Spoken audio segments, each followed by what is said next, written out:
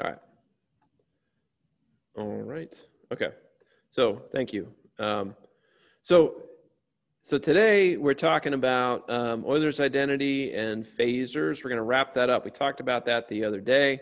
We're going to talk about roots of a complex number and then trying to simplify some math and calculus with complex numbers. So I've put the section numbers that kind of go along with these, here in the notes. I'm going to be honest with you. There's a lot of formulas in the book, and I'm not a big fan of formulas. One of the things that you'll find, you guys get too focused on sort of memorizing formulas, unfortunately, because of there being so many of them. This stuff isn't as hard as it looks, and I think sometimes the formulas make you think that. I've taken a couple of things here. I sent an announcement about this the other day, but I've created some summary pages here that have some useful complex number formulas, some useful stuff in MATLAB, as well as the Euler's identity summary. So it's sort of three separate sort of summary documents, so you don't have to thumb through the book to try to find those. All right. But I'm not too big on getting overly formula driven, and I'm going to try to show you that as we go through the semester. I think there's a lot more that you can get with intuition if you develop intuition for what this stuff means. Okay. All right. So let's jump into it. First of all, I wanted to make sure, before I get into the meat of this, some stuff that we've already done before, and I've given this example before, but I wanted to talk real quick about some of the things that you can do with MATLAB, and make sure you guys are comfortable with this. On an exam, I'm obviously going to want to see that you know how to manipulate complex numbers by hand, okay? That you can do things like, convert between polar and complex, and that you can do all those different things, polar, rectangular, complex. You can add and multiply. But as a check on yourself, again, I really recommend that you use MATLAB, and I really recommend that you transition out of using your calculator as much as you possibly can. Because you'll find that if you get more and more comfortable with MATLAB, I know it's new, right? So but the only way you're gonna get comfortable with it is to just push yourself into using it, and you're gonna find ultimately over time that it becomes easier and easier to use, all right? And I'm gonna be jogging you into this. When the first project comes up, not in the not too distant future, that's when we're really going to jump into it pretty hard. But the key thing is it lets you check your answers pretty easily, all right? Check to see that you're doing your work right. So, as an example of that, all right, let's say I've got these two numbers here. Z1 is 3e to the j45, and Z2 is 4e to the minus j90, right? So we've looked at this before. I multiply these two guys together, all right? So one thing that we've said, if I talk about what the angle of these is, the reason I like the complex notation, there's nothing for me to memorize, all right? I already know what the answer to this is, right? When I'm in complex form, I already know the answer. What is it, right? It's just, I'm multiplying Z1 times Z2. So it's just 3e to the j 45 degrees times 4e to the minus j 90 degrees. And I'm just multiplying two numbers, right? So if I'm multiplying two numbers, that magnitude is 12. What do I do if I have, and forget that there's a complex number, j or whatever in this. If I have e to the a times e to the b, what do I always have? You add a plus b. I add a plus b. So, and that makes this e to the j what? Negative 45. Negative 45. Okay, negative 45. All right, so if I wanted to do that in MATLAB, what I do is, this is in the example, I always upload my MATLAB code that I used in class, so you can go back and look at it. All right, but I've got the code here on this slide as well. So notice what I did. I've got 3 times exponential. So this is MATLAB's way of saying E, right? Exponential of argument. If I enter this, and I mentioned this in that summary table that I uploaded into Canvas, but in MATLAB, anytime I have a trig function or exponential, the angle here is always radians. All right, always radians. So notice what I did. I did a conversion, but from 45 degrees to radians. And I'm old, so I guess I multiply by pi over 180, right? The other thing that you can do is you can use radians to degree, or in this case, degree to radians. Okay, those are commands that you could use. If I did degrees to radians of 45 degrees, that would equal pi over 4 radians. All right, So what I did was I just put it in that form, multiply those, and then I get an answer. And then one thing, if you want to check yourself, right? If I do abs takes the magnitude, angle gives me the angle of it. All right. I don't have to worry about whether it's in the third quadrant or the fourth quadrant or any of that sort of stuff, right? So I don't have to worry about the arctangent stuff. I just basically do that. All right. And that's a simple way to always kind of check yourself. So I would get comfortable utilizing those commands because they're helpful to know if you're doing the right process. Okay. All right. So let me, the chat window up there is helpful for me. All right. So let's talk about another example here. So let's say I've got Z1 divided by Z2. And I've got them in Cartesian form like this. All right. Again, I've got a MATLAB piece of code to manipulate this, but I want you guys to help me do this. All right. So first of all, if I see that I need to do division, okay. If I see that I need to do division, then what form do I want to be in? Exponential. Exponential, right? Because then I can just view them as two different numbers. And exponential and polar are really kind of the same thing, all right? So the simple question here, 3 plus 2j, that guy's pretty easy to do the conversion of because he's in the first quadrant, right? So the way that I always look at this is I look at this and I say, well, I want to sketch where those numbers are so I have a good sense of what to expect the answer to be. So let's say Z1 there. I got -4 plus 3j. Where's that guy? What quadrant? Second. 2. Yeah, second quadrant. And he's a little bit longer in the x direction. So it's like that. Okay. So this would be Z2. And then Z1 would be, I guess, like that. Okay. All right. So I'm dividing them like that. All right. I'm going to end up dividing them. The thing that I always think about in my mind is if I'm over here in the second quadrant or the third quadrant, and I'm trying to figure out the angle of something, arctan doesn't work there. All right. Arctan does not work for me. And so I have to think about what the angle is going to be. All right. So in this case, let's say I want to find the angle of Z2 here by hand. So Z2's angle of Z2. How should I get that in this case? Arctan of what? Arctangent of -4/3. Yeah, arctangent of -4/3. All right. Now, that's not quite right because I'm in the second and third quadrant. All right. If I'm over there, now I noticed the formula sheet that I put together, which really started from one that Philip created, it really doesn't matter. I'm just going to say I add 180 degrees to it. All right. Anytime I'm in the second or third quadrant, I'm always going to add 180 degrees, and my answer is going to be right.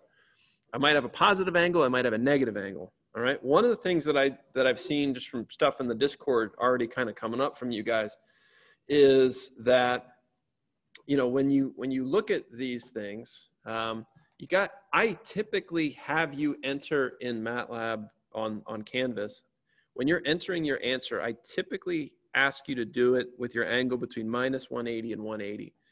Because that is kind of standard in the industry that we talk about angles between -180 and 180. But remember, if I have this guy that's over in this direction right here, right, there's infinitely many angles that could represent the angle of Z2, right? I could have one angle is going this way, right? That's a positive angle. If I go this way, that would be a negative angle, right? And so those both answers are correct, all right? And so there's many others, right? I can add 360 degrees to both of these answers, and I'd still be correct, okay? Hopefully you guys remember all that, all right? But that's something you got to get comfortable with. I have a question about the negative degrees. So would -1 degrees be in quadrant 4? -1 degree would be in quadrant 4, right? So okay. if the thing to remember, anytime So if I'm talking about positive angles, I'm talking about moving in the counterclockwise direction from 0, right? 0 degrees is over here. If I'm moving in the counterclockwise direction, that is when I'm talking about positive angles. If I move in the clockwise direction, that's where I'm talking about negative angles. Right? So what you would say is if I move this way, this is negative 90. But if I had moved in the clockwise direction, it would have been 270. Those are two identical answers. Okay? All right. Now, the thing that you have to do, my recommendation to you always, and so people ask, well, why isn't it arctan a negative 4/3? One of the things is if you go into the, and this to me is why it's important to think in degrees rather than radians. I have trouble thinking in radians about what that means. If you just do, if I sketch Z2, all right, the way I sketch Z2 here, I know Z2 is over in that quadrant. So I know that this guy better have an angle that's either between 90 and 180 or between minus 180 and minus 270, okay? He either is between 90 and 180 or minus 180 and minus 270. All right, so I want to check that. So here's the MATLAB code that I did. So I wanted to show you guys this real quick. So my MATLAB code, notice what I did. So I did radians to degrees because all of my trig functions in MATLAB default, all right, into radians, okay? So they always assume that they're going to give you an answer in radians or they have an argument in radians. So what I did here is I said arctan of the imaginary part of Z1 over the real part of Z1, right? So it took that stuff right out of there for me. So there's a good example of some MATLAB code. All right, now let's look at what that answer was. So let's run that guy real quick. So I'm going to go to my example code for today. All right, so here's this example. And again, I uploaded this and it's on my slide. But let's just look at this here real quick. So I highlight that, evaluate the selection, and then look at what's in the window here. So this guy told me when I did that, negative 36 degrees was the answer. If I get that as the answer, I know I'm wrong, right? There's no way this guy Z2 has an angle of negative 36 degrees. That's why I'm saying sketch this thing. That'll be a good check on whether or not you've done the right formula. So if I get something like that, that tells me, well, I got to be over in the second or third quadrant. So I'm going to add 180 degrees to it. Now I get 143 degrees. That looks about right. If I measured the angle from 0, that's here, right, over to here, that looks like about 143 degrees to me. All right. You guys follow what I did there? Yeah. Okay. Now, if you would, let's say instead that you had subtracted 180 degrees, that's perfectly fine too, right? Let's say I had subtracted 180. In that case, I got negative 216 degrees. Well, where is that? Negative 216. How would I measure that? Go clockwise. Go clockwise. This guy would be the negative 216. All right. Both of them are equivalent answers. Typically in practice, we give our answers between 180 and minus 180. Okay. All right. Questions there?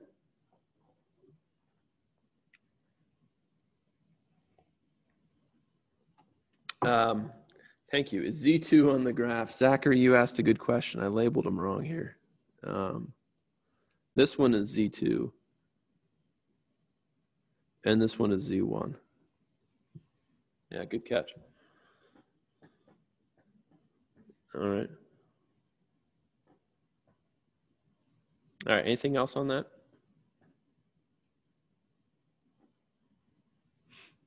All right, I'm gonna move on. All right, so just some basic stuff. So I want to talk about a little bit what we did last time. So let me go back to full screen.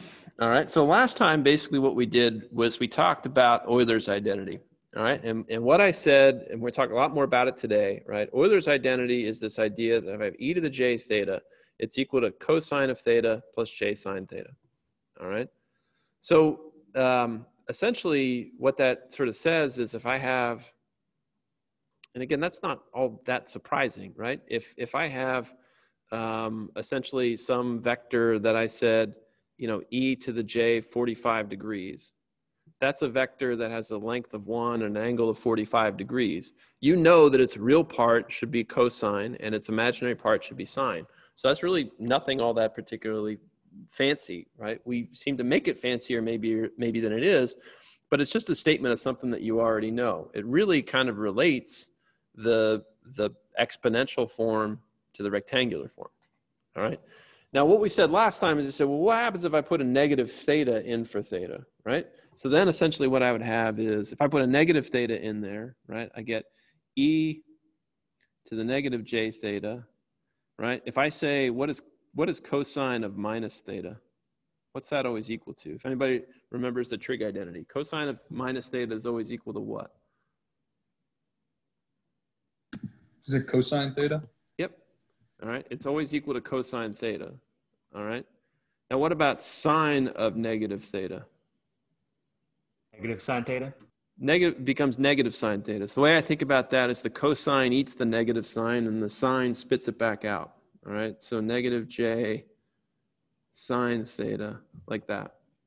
All right. So what we did last time is if you look at this expression and you tried to combine, let's say you added e to the j theta to e to the negative j theta. If you add those two together, right, e to the j theta is equal to cosine theta plus j sine theta, right?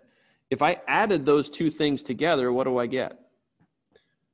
Right? If I add those together, let's say I add both sides of those equations, what do I get? What happens to the imaginary parts?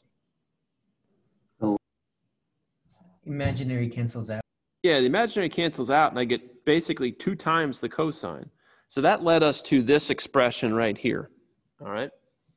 And this is in section 4.4 of the book, this kind of key relationship. And then if we instead said, well, let's subtract these things, all right? Let's subtract them, all right? So let's subtract both sides of this equation like this. But then if I subtract both sides of this equation, what do I get if I do that? Well, on this side, the cosine terms are going to go away, right? And what I'm going to get is essentially 2j times sine theta. So if I multiply that guy by 1 over 2j, I'll get sine theta. That's what this expression is right here. All right, so we're going to use those relationships. The other thing we're going to use is the fact that the cosine is always the real part of e to the j theta, and the sine is the imaginary part of e to the j theta. So notice I use these terms here, these operators, real and imaginary, to denote the real and imaginary parts of something. And you'll notice I had that in my MATLAB code, right? Notice in my MATLAB code I had imaginary and real, all right, as operators that extract the real part, extract the imaginary part. Well, let me ask you this. If I talk about the imaginary part of something, does that include the j? Yes. It does not. All right, glad I asked it. It doesn't include the j. It's the coefficient on the j is the imaginary part. Okay. All right. Okay. All right. So we defined that stuff last time, and then basically what I did was I started drawing a bunch of different pictures. Okay. What this idea says, and in particular what I did was I said, well, instead of theta, we usually are talking about waves, things that move as a function of time. And I said, usually what we do is we let theta equal to omega t plus phi. So as time advances, the angle is moving. All right, and I saw some questions in the Discord this morning about, computing different angles. So I'm gonna look at an example to maybe help us with that a little bit here. But last time what we started to do is we looked at some videos. Well, we looked at the outputs of some videos, right? So essentially what we did here was we looked at this. I took an example. Let's say we took 4 cosine 1000t. All right, that 4 cosine 1000t, if we looked at this, I said, all right, if I had e to the j 1000t, that guy is always equal to cosine of 1000t plus j sine 1000t. like so. All right. So clearly, when I look at that picture, I see the real part of e to the j 1000t has to be cosine. Okay. All right. Now, the other thing that I did was I used Euler's identity to write this expression right here.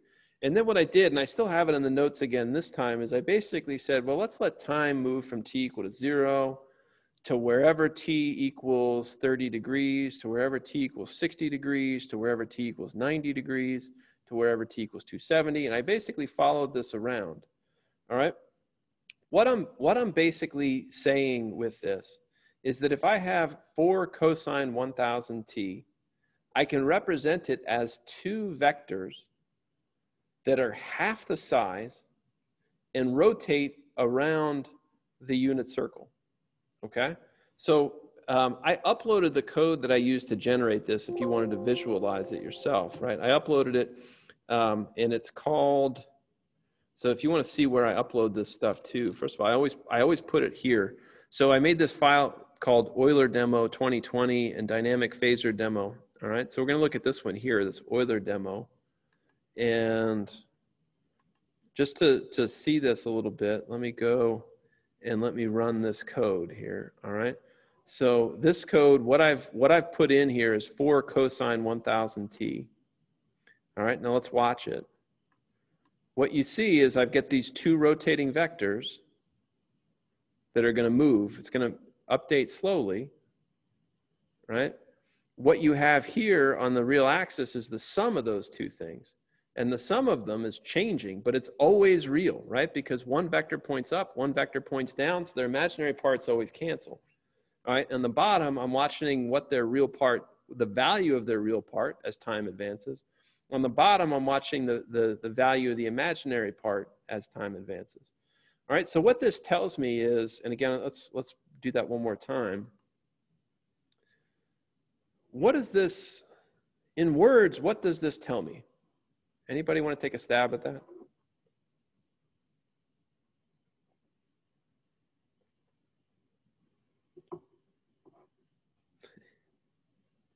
Any ideas?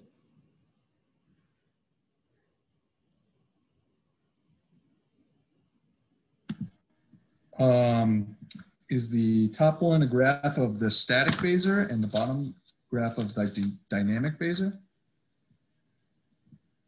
No. Would it be the reverse? Would the top one be the dynamic phasor and the bottom would be the static? Okay, phasor? let's go back. What does dynamic mean? What does the term dynamic mean? It's changing. Changing, right?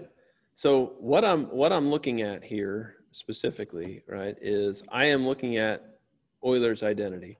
So I am basically saying I can think of 4 cosine 1000t as the summation of 2 vectors like this, or I can think of it as the real part of some vector, right? So what I'm really saying with this is that basically, oh, where'd it go? Where'd it go? Let's run this guy one more time. All right. What I have is 2 vectors, this one and this one, that are rotating over time. And the sum of those 2 rotating vectors is always cosine. And it's always a real thing. Okay, so this is the thing. I have 2 complex vectors that are both moving as time advances, and they equal to something that is always real. All right, something that we can have in the real world, right? I've said that radio waves and power signals and all that stuff are cosine waveforms and sine waveforms. Those are real things. If you stick your hand in a wall socket, you'll feel a sinusoidal voltage. Don't do it, but you'll feel it, right? I can think of that thing as something that has a real and imaginary part that's moving. All right, so you guys said things that were good, right? But let's summarize a little bit here to see if we can kind of get rid of some of the confusion, right? So in general, if I have a sine wave, I think of it as having some amplitude. And typically, as you'll see a little bit more in circuits 2, typically we think of things as having a form a cosine omega t plus phi, all right? That expression, which is very commonly used to describe things that we have in the real world, there is no way to say it other than the fact that when you're doing analysis with a cosine omega t plus phi, I will put it bluntly, it's a pain in the ass to deal with the math that goes along with a cosine omega t plus phi. It has trig identities, it has integration by parts, it has all this stuff that is really, really hard to deal with. Complex numbers have much easier math. The idea is harder for you guys to grasp, I know, but once you grasp it, you realize that the math becomes so much easier because dealing with exponentials is a heck of a lot easier than dealing with trig functions. All right, and that's really part of the reason why we deal with this, okay? So we have two ways of thinking of this guy. The first is as the sum of two rotating complex exponentials. All right, so you can easily go through and you can go back to so I have it in the notes from last time. Cosine theta equals e to the j theta over 2 plus e to the minus j theta over 2. Right? So if you plug in theta equals omega t plus phi, you should easily get to the expression that's written here. All right? What this says is that this guy is the sum of two rotating complex exponentials. One moving forward, meaning in the counterclockwise direction, and one moving backwards, meaning in the clockwise direction. Okay? So that's what I'm looking at in this picture right here. So let's run this guy one more time, right? So this is the one rotating in the positive direction. This is the one rotating in the negative direction. This here on the real axis is their sum, okay? And then in the bottom picture here, what I'm showing is the real and imaginary part of the sum, right? There is no imaginary part to the sum, but the real part is basically tracing out cosine. All right, so to me, it helps to visualize that mathematical expression, right? This expression looks crazy, right, at some level, right? A cosine omega t plus phi equals this whole thing. But all it really says is I can think of cosine as two vectors that rotate. One going in the clockwise direction, or sorry, counterclockwise direction, the other one going in the clockwise direction. Their summation is always purely real, and it traces out cosine as time advances. All right? That's one way to view this. And we're going to utilize that in a lot of problems, in ECE problems, okay? We're going to use that a lot. The other is this method called phasors, all right? And basically what that is basically that I have a cosine omega t plus phi. So in other words, a cosine of theta is equal to the real part of a e to the j theta, where theta equals omega t plus phi. All right. So I basically gives me two things that I see here. Right. The whole thing in here is what I call the dynamic phasor. That guy moves as time advances because I have a t in it. All right. A e to the j phi is fixed. He doesn't move. All right. That's the static phasor, or sometimes just called the phasor. All right. As you're going to see very soon in circuits 2, right? Once you get into sinusoidal stuff in circuits 2, which is most of circuits 2, what you're going to find is that this expression, all right, is very, very useful for being able to analyze circuits. All right. When I have problems with sine waves in them, I don't have to include time. All right. And that's one thing that you're going to see. And that makes the math a heck of a lot simpler. All right. If I used this thing, all right, for all of the problems that we have in ECE, I would have to use differential equations all the time. I'd have to use integration by parts all the time. I'd have to use trig identities all the time. And you guys might hate the math that we're already doing, but you'd really hate the math if you had to do those three things with that expression. Okay. All right. So I want to look at this guy too. So I uploaded another MATLAB thing so you could try to look at that one. So there's this thing here that I called dynamic phasor demo.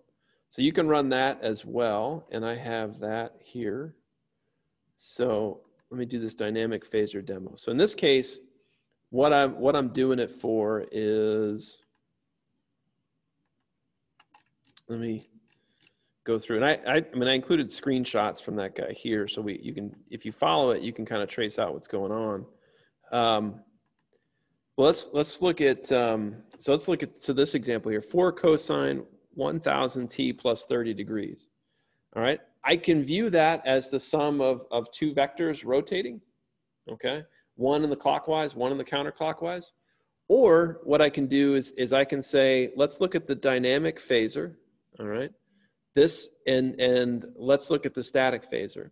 So what I have here is I'm gonna draw that. So the dynamic phasor, if I have 4 cosine 1000t plus 30, first of all, that has to be the real part of what?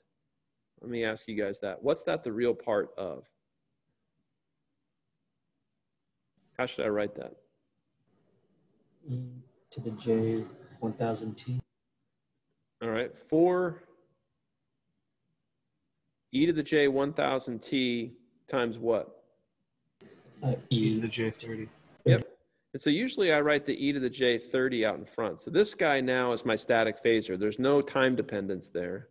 And then there's this e to the j 1000t that multiplies it.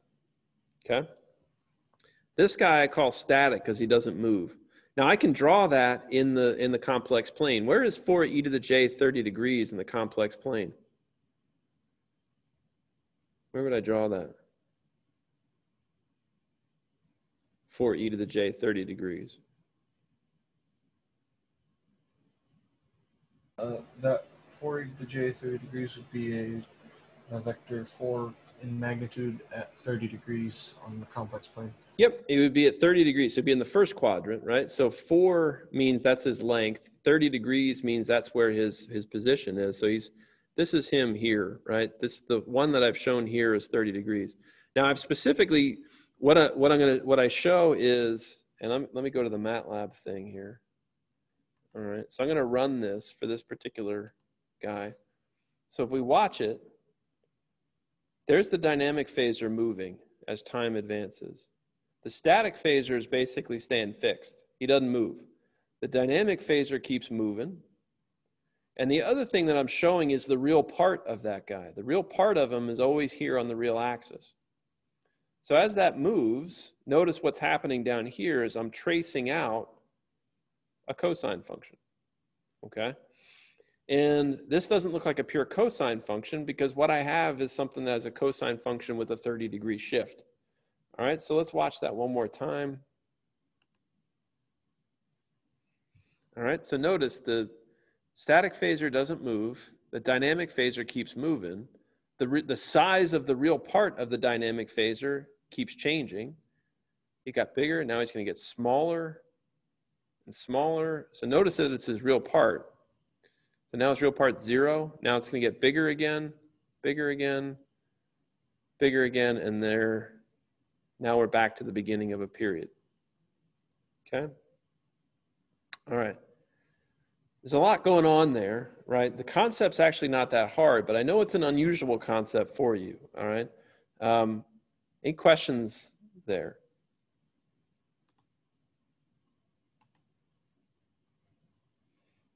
Or maybe there's a lot of questions. Could you explain how you got that equation in the top right? This one over here?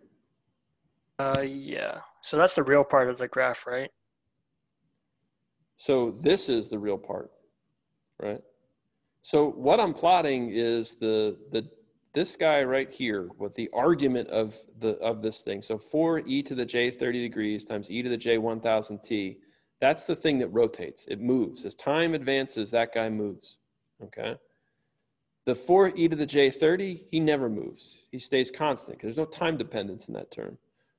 The 4 cosine 1000t plus 30 is the real part of this thing that is moving around. So 4 e to the j 30 times e to the j 1000t is always a complex number. 4 cosine 1000t plus 30 is its real part. So if I wanted to understand this, what I'd have to do is I'd have to take 4 e to the j 30 times e to the j 1000t and expand that. Use Euler's identity to expand that. And I would see that the real part of that thing I expand is equal to this. Does that make sense? Yeah, I think so. And the purpose for that is just because we don't want to have to deal with the trig function? The purpose of that is that you don't want to deal with the trig function, which I appreciate your skepticism of, if you're skeptical of it, right?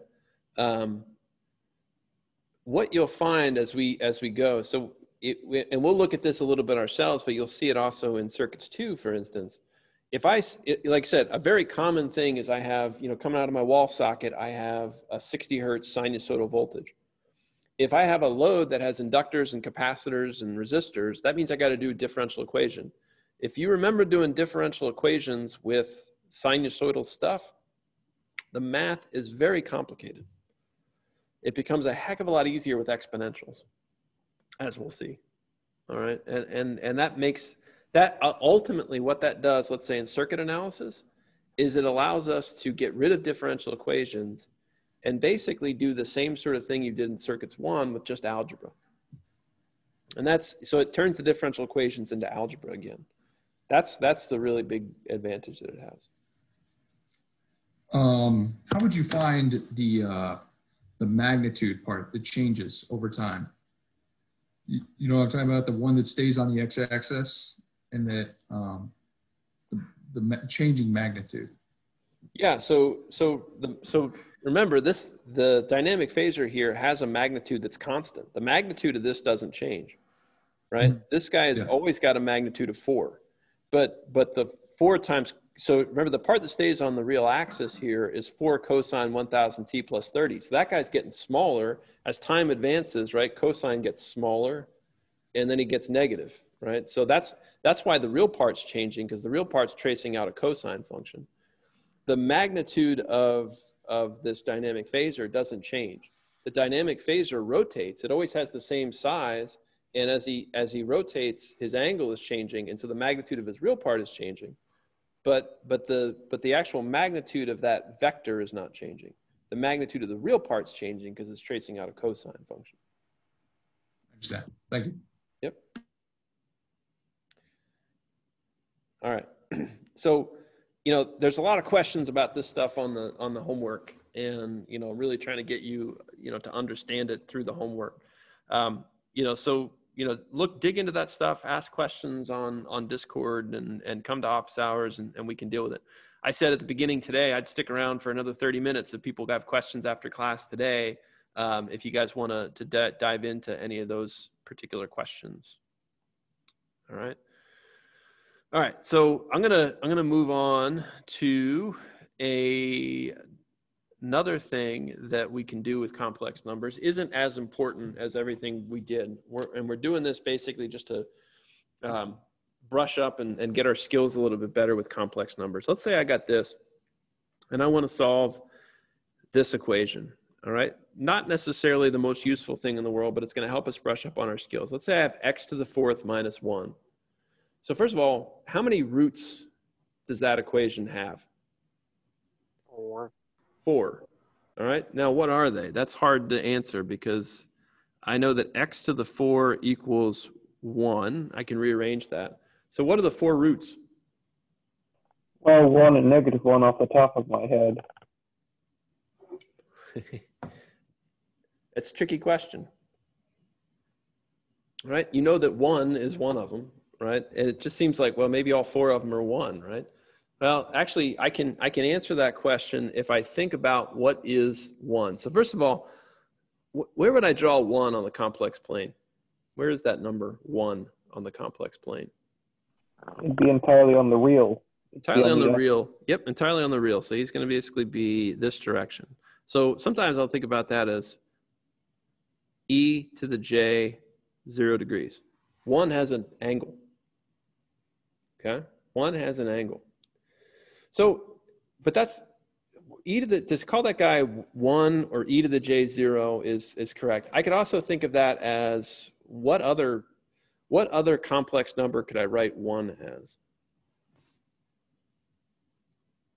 1 has a magnitude of 1 and an angle of 0. What other angle does it have?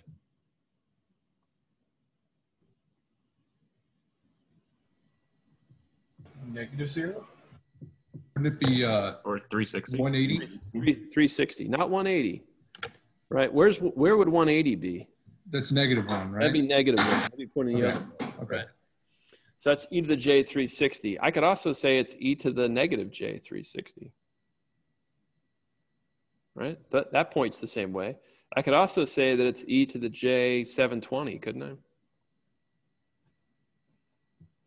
right? So all of those things are kind of equal to each other. So that actually gives me a way to be able to handle this problem, all right? So more generally, let's say I've got x to the n equals 1. And let's see, how did I set this guy up? All right, x to the n equals 1. All right, so here's my real and imaginary axes, okay? So 1 is here. And I know that 1 can be equal to something that has an angle of 0 and 360 degrees and 720 degrees and 720 plus 360, right? So what's that, 1080, right? I could keep going. I'm going to go into radians here for a second. So 360 degrees is how many radians? 2 pi. 2 pi. So let me say it this way. Let me say that I can write this guy as e to the j 2 pi n, where n is some number that goes from 0 to 1 and keeps going. And technically I could have negative numbers to it as well, all right? But that basically means I can represent the number 1 as many different numbers, all right? Weird concept, but it helps us a little bit in certain cases, right? So let's say I wanted to figure out what the roots are, right? Well, so I could say that one of the roots would be 1, right? Because if I took the nth root of a number, right, I'll get 1. How else could I write this? What would be another way to do this?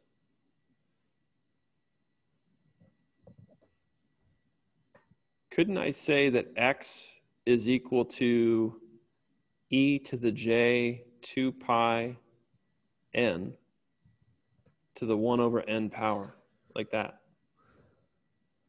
All right, so in other words, let's plug in numbers. This guy here would be for n equal to 0, right? For n equal to 0, I have 1 to the n is always equal to 1, right? Or 1 over n, okay? Let's plug in n equal to 1, right? If I plug in n equal to 1 into this expression here, right, what do I get? E to the 2 pi n? Yep, e to the j, well, J 2 pi n, sorry. 2 pi over big N, like that. And then if I plug in n equal 2, I get e to the j 2 pi, or sorry, I guess in this case it's 4 pi, right? 4 pi over n. And I can keep doing this until I got enough roots, which will be at e to the j, in this case, n minus 1 pi, or 2n minus 1 pi.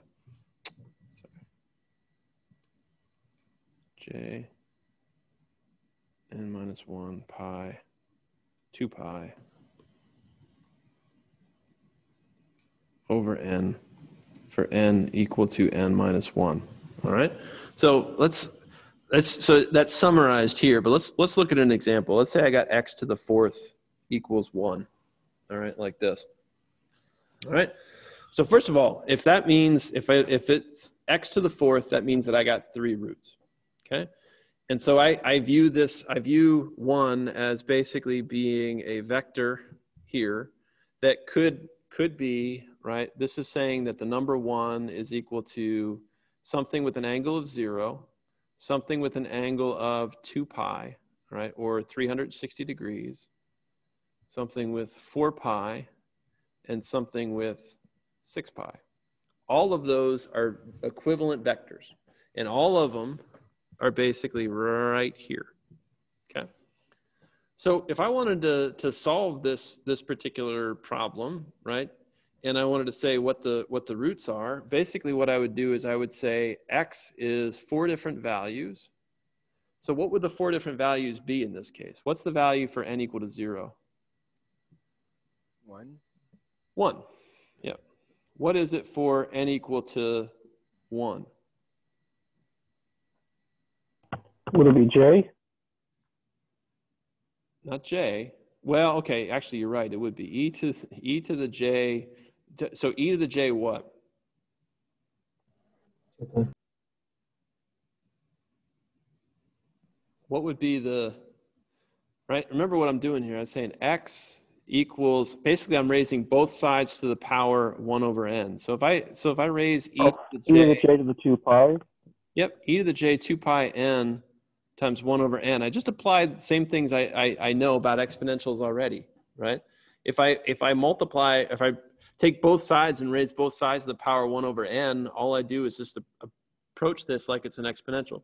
So for n equal to 1, I would have e to the j 2 pi over 4. All right. What would I have for n equal to 2? E to the what? Well, wouldn't it just be e to the negative j? No? E to the j 4 pi? Yep, it would be e to the j 4 pi divided by 4. And what would I have for n equal to 3? It'd be e to the j 6 pi over 4. E to the j 6 pi over 4. All right, now I can simplify all of those things, right, a little bit. But where do all of those vectors lie, right? So here's 1, right? That's my n equal to 0 result. E to the j 2 pi over 4, e to the j pi over 2. Where is that vector? So it's pi over 2 radians as its angle and a length of 1. So where would that be? It'd be entirely on the imaginary in the Yep. positive direction. Yep, entirely on the imaginary axis like that, right? This is for n equal to 1. Where's the n equal to 2 result? It's at pi. Where's pi radians? All the way to the left. All the way to the left. Yep. And then I got my third one is here. Like that. All right. So basically what I found is I found the 4 roots of 1. Now, again, this isn't, to be perfectly honest with you, this is not the most useful thing in an ECE context, but it's a good, useful way for us to just keep using complex numbers and to get used to the operations that we can do with complex numbers, right? And that's why we're kind of going through it. All right, now one thing I wanted to show you, and again, I uploaded the code for this, and this is in problem, I don't know, problem 5, problem 6 in the homework, maybe problem 6. So I found so there's a simple way to do this. So notice what I did was I defined a complex number 1. I said I wanted to take the 4th root. So I set big N equal to 4. And then I created this X vector. And in that X vector, I made it equal to nothing to start with. And what I wanted to do is I wanted to load that vector up with the 4 roots. So what I did, this is a perfect use of a for loop, right? Because what I want to do is I want to calculate 4 values. So what I did was I let n equal to 0, and I incremented n from 0 up to n minus 1. Okay. And what I did here is I basically just put in the equation that I was using on the previous slide, right? So in the previous slide, this equation right here, x equals e to the j 2 pi little n over big N, I just have written out right here, okay? And then my output x is going to be a vector, and that vector is going to contain the 4 roots. And so one of the things I ask you to do, and I point to an example in the book, but here's an example right now that'll do exactly what the book shows you, which is basically I have figure 1 here using what's called the compass function. And what it's done is it's plotted the roots for me, right? This is the root for n equal to 0, n equal to 1, n equal to 2, n equal to 3. All right? You guys follow that? My only question about the MATLAB part is the n plus 1. Can you explain how that factors in? Well, so if you think about it, right, when n equal to 0, so at the very first run through, if you're not sure how a for loop works, basically run through the for loop without a semicolon here and watch its outputs, right? So for n equal to 0, if you think about it, I have to say, I can't, in MATLAB, there is no 0th entry to a vector, right? So I basically have, I'm saying the first entry, 0 plus 1, has an n equal to 0 over here. All right, so I basically did this because the indexing in MATLAB doesn't start at 0. Okay, that makes sense. Thank you. Right. Yeah, And you guys can look over that example a little bit more, but that's a helpful one. All right, now in general, let's say I had, you know, I don't know, some other vector, right, that's off in, let's say, this direction, like that, okay? So this guy has some angle, and, you know, so let's say in this case, this guy has, what did I use for my ultimate example? 45 degrees, all right? So let's say this guy has 45 degrees as his angle, right? That means the equivalent angle is also 45 plus what? 360. 360 plus 360 plus 360, right? There's many guys that have the same angle as that, right? So I can use that here to say, in general, if I wanted to figure out the roots. So let me actually, before I figure out the roots, let's do it this way. This guy is equivalent to a number with the same magnitude A, and I can write his angle as angle A plus. If I do it in radians, how should I write that here? Not plus 360, but plus what? 2 pi. 2 pi. And I multiply by a little n there, right? So n can go from 0 to 1 to 2, so on and so forth. And it could be negative too, but we usually just deal with the positives here.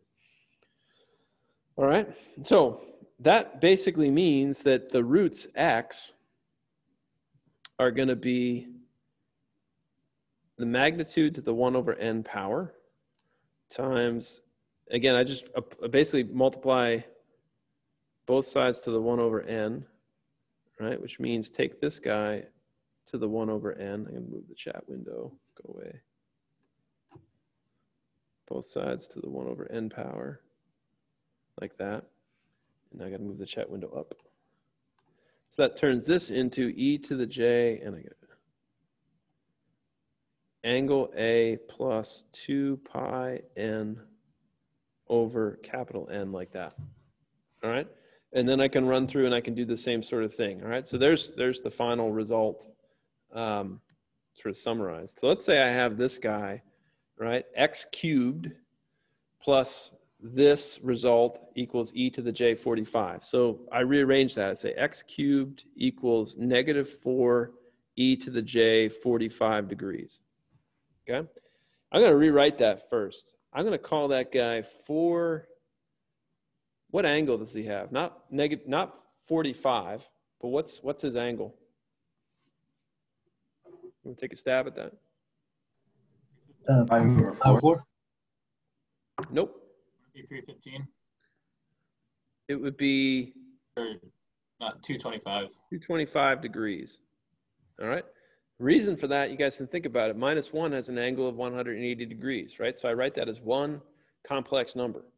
And so then if I want to figure out the 3 roots of this guy, what they would be is x equal to 4 to the 1/3 power times e to the j 225 degrees divided by 4. All right. Then there would be one that would be 4 to the 1/3 times e to the j. And I should be careful. I'm going to do this in terms of radians here. So 225 times pi over 180, right? That converts it into radians, plus 2 pi, like that. And then how much do I add to the last one here? How many radians do I add to the last one? Another 2 pi? Another 2 pi. So it'd be 225 times pi over 180 plus 4 pi. All right. And this would be for n equal to 0, n equal to 1, and this would be for n equal to 2. Okay. And here it is summarized again. All right. And so notice a couple of things. So you can go through and you can follow my code here that I wrote. And again, it's in a direct MATLAB file that I uploaded for today, and you can look at it. One important thing for you to check, if you've done these problems right, what do you notice about these vectors? Well, they basically they split the circle evenly. In other words, the angles between them are all the same. All right, that's one thing to bear in mind. All right, so you can look at that code. I did the same thing, right? Basically what I did was I just plugged in this equation and I let n be a variable. All right, hopefully you can begin to see why MATLAB becomes a little bit easier for you. If you're doing this in your calculator, you just got to keep, you know, re-entering it and re-entering it. If something goes wrong, you got to re-enter it and re-enter it and re-enter it again. Whereas with this, you can do it all in one shot. So I'm trying to get you more and more comfortable with that approach, because it is ultimately a little bit easier. Okay. Now, these problems aren't that hard, but again, it's going to take you probably a little bit of time to get used to them. And there's one or two problems on the homework that deal with this question. Oh, lights went off on me. All right. Now, the other thing I want to talk about, we'll cover this a little bit more probably at the beginning on Thursday too, but it's talked about in section 4.8. I can use Euler's identity to simplify math. All right. And we've talked about this a little bit. Let's say I gave you this integral, e to the 3x times cosine 5x. That's actually a relatively common problem, as we'll see when we do analysis later on. All right, this problem's not uncommon. If I asked you to do that integral, what's the approach that you would have to take to do that integral? Integration by parts, usually. But when we turn into like use Euler's method, turn into like a exponential or something? Yep. Like the cosine? Yeah, totally. Yeah, integration by parts is the way you learn to do it. And that's a tedious process, right? Because if with this, you should know you have to do integration by parts twice, actually, right? It's going to turn into an e to the 3x times a sine of 5x or something like that, right? So what I can do instead is I can say that e to the 3x, e to the 3x times cosine 5x. That looks like it should be the real part of something, doesn't it? Anytime I have cosine like this, let's say, doesn't it look like it should be the real part of e to the x times e to the j 5x? Right? How did I come up with that? E to the j 5x is what? What's that equal to?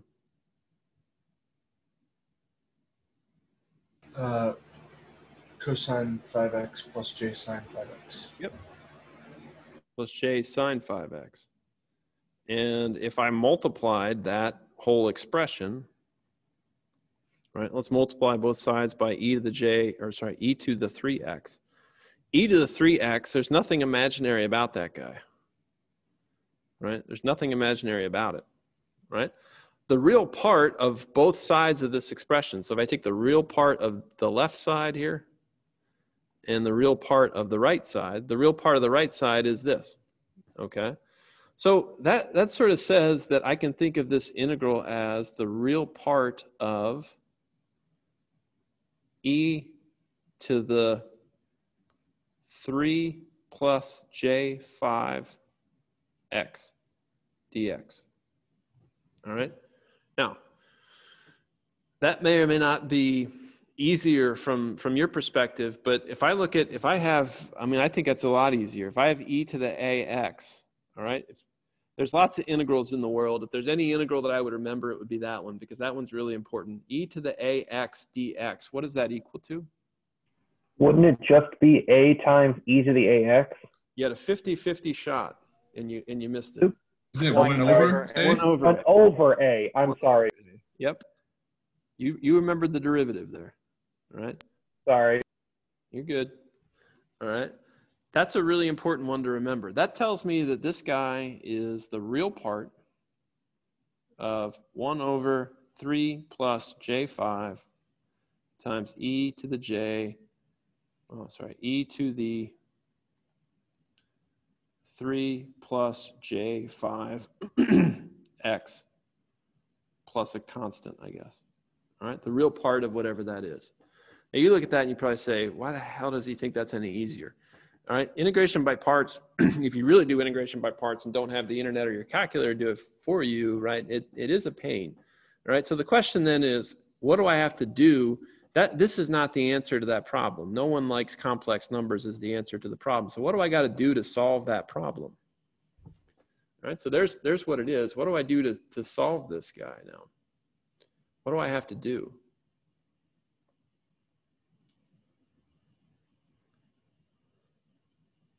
What's the process of finishing this thing? Solve for C. Nope. Converted back. Yep. Got to get the real part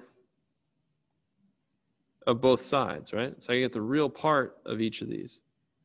All right. And so how do I do that? How do I get the real parts? I have to get the real part of 1 over 3 plus j5 times e to the, I'm going to write it this way, 3x times e to the j5x. Like that. All right. So how should I approach that problem? Would that just be converting it back into a rectangular form to get the real part? Yeah, I could do that. There's a couple of ways to do it, right? So I could say the real part of 1 over 3 plus j5, right, times, I'm gonna write my e to the 3x here. So to start that process of getting back into rectangular, I'm gonna call this guy cosine 5x plus j sine 5x, like that. All right. You guys follow that?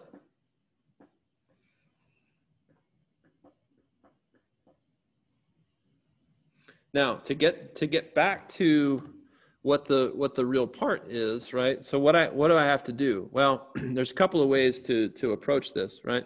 So if I have one number in rectangular form divided by another number in rectangular form, okay? So if I have that problem, you guys probably know how to do it, right? Or some of you guys do at least. How would I do that? Multiply by the conjugate? Multiply top and bottom by the conjugate, right? So in other words, multiply top and bottom by 3 minus j5, right? And that gets rid of it. I don't like that approach personally because I don't like the rectangular form when I'm doing division, right? So what I like to do is actually this, right? So notice what I did with it, right? So what I did was I said, all right, I have 1 plus 3, or 1 over 3 plus j5, right? If I take the magnitude of that as a complex number, I get the magnitude as 1 over square root of 34, like that. All right.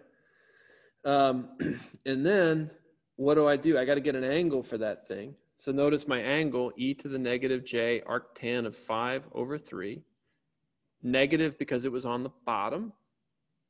And then I multiply that by e to the 3 plus j5 times x. The real part of that to me is a very obvious thing, right? Because the real part of that is when I look at that, I just got to take the real part. I know that this is just e to the j theta, right?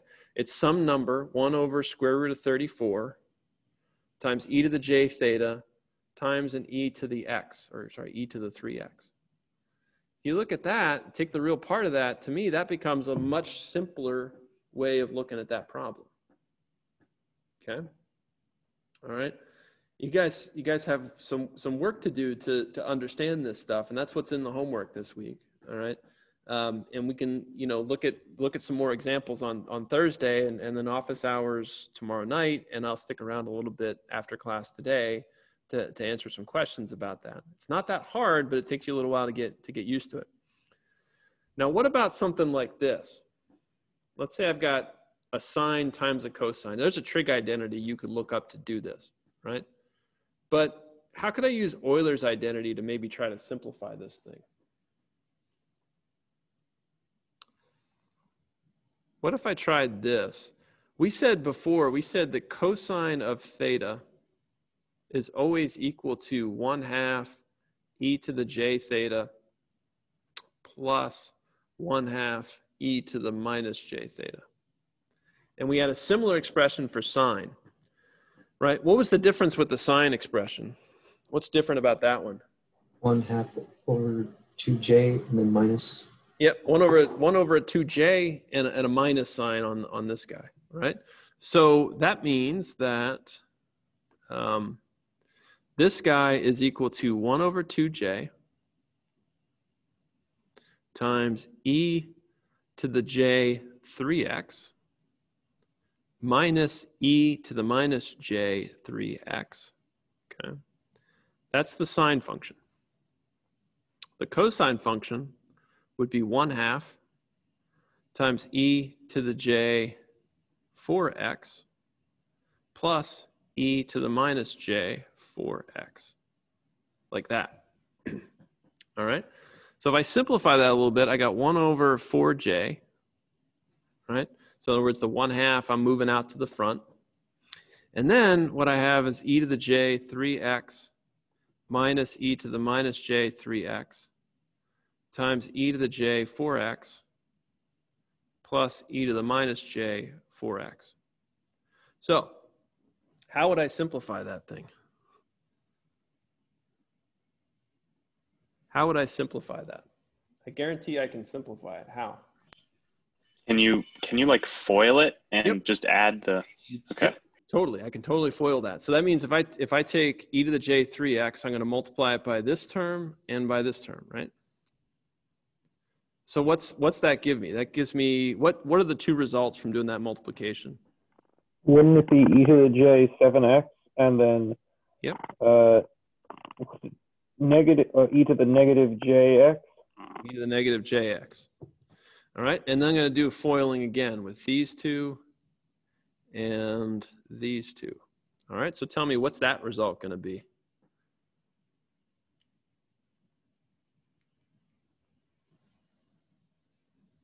Negative e to the jx. All right, negative e to the jx. And then what else am I going to get? Negative e to the minus j 7x. Wouldn't the second to last one be positive jx? Nope. Yes. No, right, because I've got a minus here, right? So minus e to the minus j 3x times e to the j 4x. Oh, you're saying up top. Yeah, sorry. Yeah. Yes, that you're right about. Yeah, sorry. And then the last term, right, is e to the negative j 7x. If I look at that and combine it, right, you guys will ultimately see that I get 1 over 4j, and I'm wrapping this up here. I know it's 215. E to the j 7x plus minus, by group terms, minus e to the minus j 7x plus 1 over 4j times, actually minus, all right, minus e to the jx minus e to the minus jx. Now I grouped the terms that way on purpose. Why? What do I notice about this first grouping right here? What's that have to be equal to? Cosine of close. Sine, not cosine. Sine, yeah. And it's 1/2 sine of 7x. And it's 1/2 because I have these terms are always 1/2 of whatever this guy is. And then I'm going to see that the other one is minus 1/2 of sine of x, like that. Okay. All right, and then you can look at that more slowly, and I think I've got the final result there in the notes. But I will post this with my math so you can look at it later. All right.